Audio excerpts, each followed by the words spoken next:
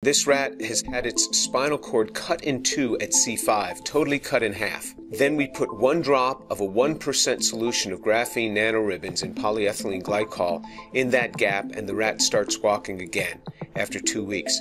In the first 2 weeks, her brain was remapping the connections.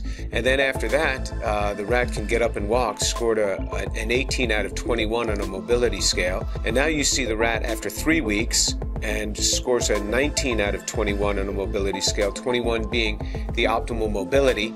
And this rat can do quite well, and you see how this rat even tries to run away.